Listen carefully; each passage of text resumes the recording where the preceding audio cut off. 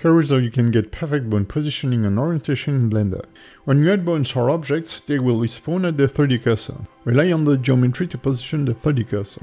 You can use a loop defining the center of the joint, and press Shift S to snap the cursor, or snap the volume for organic characters. Bone positioning can be tweaked once your character is skinned. Snap the tail of the bone to the index joint with the same method to get a proper bone orientation. Bone roll is crucial and can be recalculated with Shift N, but your model's feature might not be aligned with world space. We can use the 3D cursor as a target to recalculate the bone roll. Place it on a vertex you want the bone's Z or X axis to point out, press Shift N and choose 3D cursor. The bone's Z axis automatically points at the 3D cursor, giving your joint a perfect roll. For organic characters, you can choose bone landmarks as a target, like elbows. Learn more about bone positioning in my YouTube video, discover my Blender animation and rigging courses along with my free rigs on P2design Academy.com.